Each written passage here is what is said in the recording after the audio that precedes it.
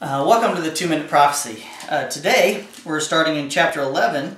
We're talking about the two witnesses, and in general I just want to talk to you a little bit about the two witnesses.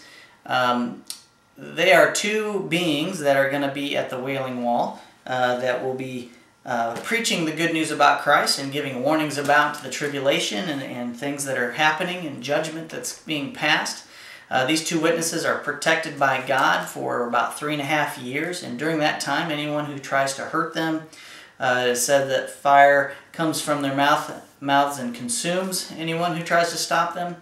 And so what about these two beings that we know? Would they be angels? Probably not, because these are two witnesses, two beings that people are not going to just not relate to. They're gonna relate to them how they look. They'll probably be human beings, and what some scholars believe is it could be Moses and Elijah, based on things that they can do.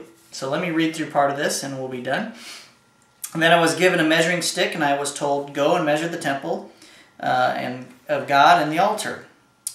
I will give power to my two witnesses, and they will be clothed in sackcloth and will prophesy during those 1260 days, 3.5 years.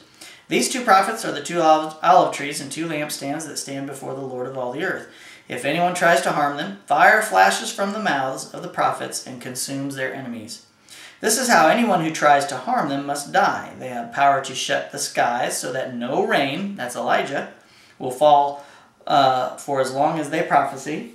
And they have the power to turn the rivers and oceans into blood," that's just like Moses, "and to send every kind of plague upon the earth as often as they wish.